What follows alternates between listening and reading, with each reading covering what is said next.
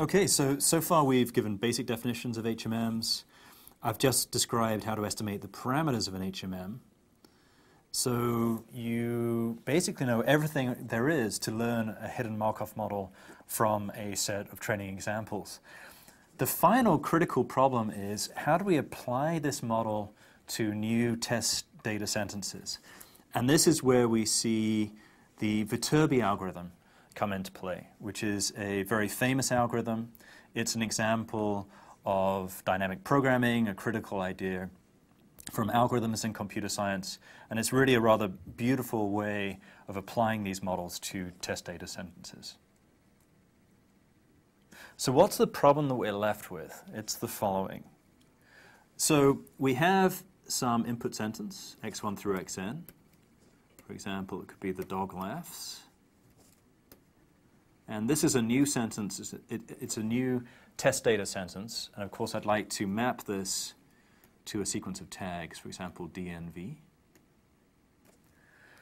And to do that, I have my model. So this probability is defined by an HMM through the parameters estimated from a training corpus. And the task is to find the highest scoring tag sequence under this model for this particular sentence, x1 through xn. Okay, so again, S is going to be defined to be the set of possible tags. Let's say for the sake of argument, we just have these three tags here, dn and v. And so we're going to search over all valid tag sequences where yi is an S for I equals 1 to n, and yn plus 1 is equal to stop. We're going to assume that P takes the form I showed you for a trigram HMM. So this is this structure again. So just to recap, I have a product of Q terms from I equals 1 to n plus 1. Remember, yn plus 1 is always equal to the stop symbol. And then I have a product of E terms. So this is going to be terms such as E of the, given that I have determiner as the tag.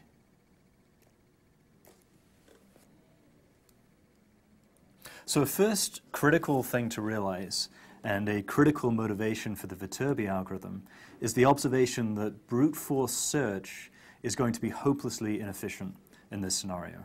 And by brute force search, I mean search through all possible tag sequences where we simply enumerate each tag sequence in turn. Let me illustrate this with an example. Say again, we have the dog laughs as the input, so that is x1 through xn in this case. And let's say that S, the set of possible part of speech tags, is of size just 3. So we have D, N, and V, for example. Then I can list all possible tag sequences. So here goes. We have D, D, D stop, D, D, N stop, D, D, V stop, then DN, D stop, and so on and so on. Okay, so each valid tag sequence simply has one of these three tags, three possible tags at each of these positions, followed by the stop sign. And so we could conceivably just go through each of these tag sequences in turn. For each tag sequence, evaluate the value for P. So for example, we might find that this is 0.3, this is 0.01, this is 0.0001, and so on. I'm just making these numbers up. So we could just simply list all these possible tag sequences, apply the model, or the form of the model, to calculate these probabilities, and then return the highest one. Just say this one for the sake of example. The problem with this approach is that the number of possible sequences grows very quickly with the length of the sentence. So in this particular case, I have 3 to the power 3 possible sequences, because there are 3 choices here, the choice of the first tag, the second tag, and the third tag. and each of those choices has 3 possibilities. So in the general case,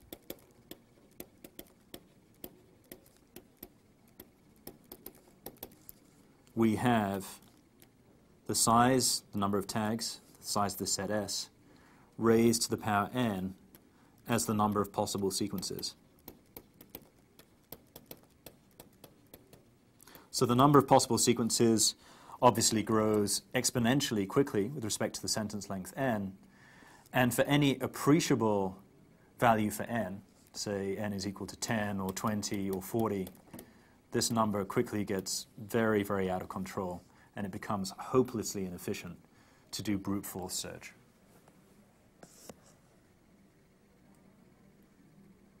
So if we go back to this slide, the critical thing we're going to leverage in getting around this problem is that our probability distribution takes this form, and critically, these trigram parameters only depend on subsequences of length 3. So this model has a particular structure, and that will actually allow us to do search for the most likely tag sequence to solve this problem much, much more efficiently than brute force search.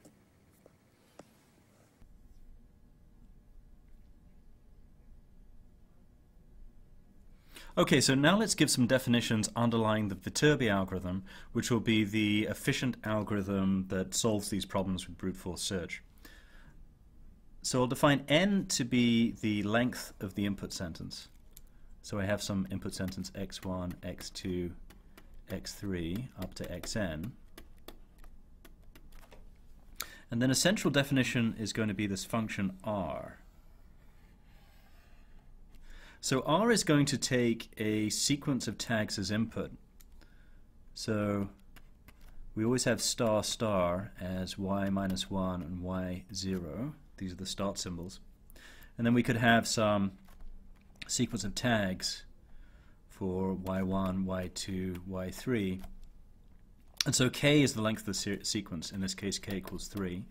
So r takes in a sequence, such as star star dnv, and basically calculates its probability under the HMM using what is basically a truncated expression. So we just have the first k terms, a truncated version of the expression we saw for full HMMs. So I have product I equals 1 to k over these q parameters, and a product from I equals 1 to k of these emission parameters. And so this is essentially a probability of just this sequence, which is of length k equals 3 in this particular example. Now we're going to define a dynamic programming table.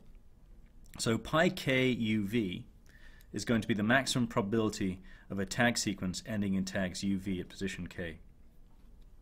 Actually, to be completely precise, we need a couple of other definitions.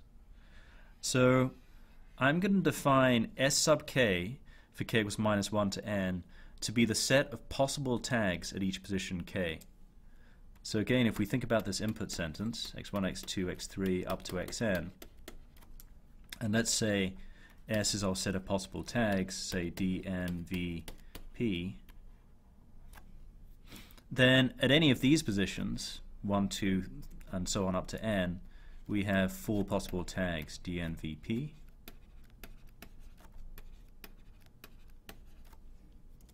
And at positions 0 and minus 1, we have a single possible symbol, star. And these definitions reflect that. So s minus 1 is equal to s0 is star. So the set of possible symbols or tags at positions minus 1 and 0 are just the star or start symbol. And for any k in 1 to n, s sub k is equal to s. So it's the full set of tags. So this notation will just make things cleaner when we give the full definitions. Okay, so pi k uv. K can take any value in 1, 2, up to n. U takes any value in sk minus 1, and v takes any value in sk. So this is going to be the maximum probability of any tag sequence ending in tags uv at position k.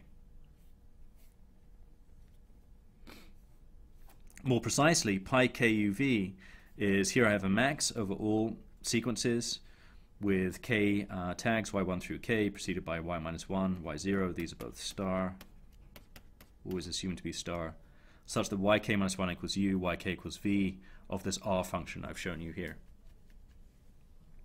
So that's the formal definition. Let me give you a particular example on the next slide.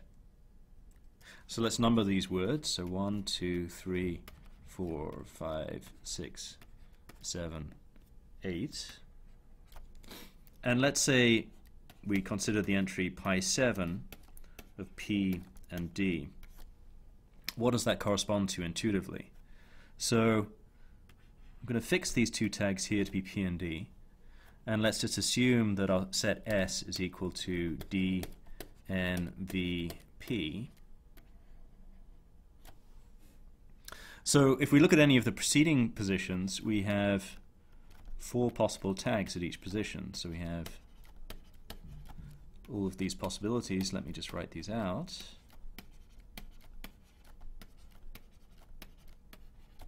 And we always have star, star as these two start symbols. And so there are many possible different sequences of tags which end in PD at positions 6 and 7. For example, I could have D, N, V, P, P, P, D. That's one possible sequence. And there are many others. Each of them will have a probability which is calculated by multiplying together the trigram probabilities and the emission probabilities, these Q terms and these E terms. And pi7PD is going to be the maximum probability for any of these tag sequences which ends in tags P and D at positions 6 and 7.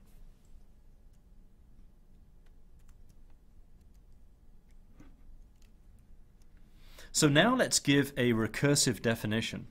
The critical idea is going to be that these pi values can actually be calculated efficiently using a recursive definition which is given on this slide. So firstly, the base case is going to be say that pi of 0 star star is equal to 1. This basically just reflects the fact that every tag sequence starts with star star at its very beginning. And then we have a second definition which is more interesting. This is the recursive definition.